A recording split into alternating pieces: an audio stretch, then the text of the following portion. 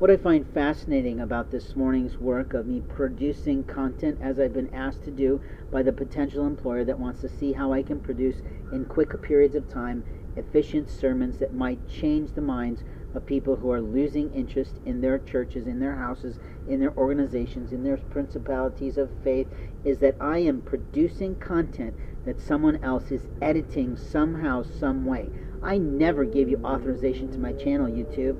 and I am posting up a new photograph because someone keeps abusing my computer and ruining my visual artwork, and openly I'm trying to do that, and you're preventing me from doing that. You're holding on to an image that isn't correct by my rights. I've fixed an image that I've fixed several times, and every time I do that, someone else is depleting my rights to touch my channel. I guarantee the people doing that are not only going to jail, they won't make bail because of their own poverty, but I guarantee the company that's abusing my rights of freedom to utilize access of what we call in America by the politician standards of today a right to access the internet, that they're going to lose in millions in every way.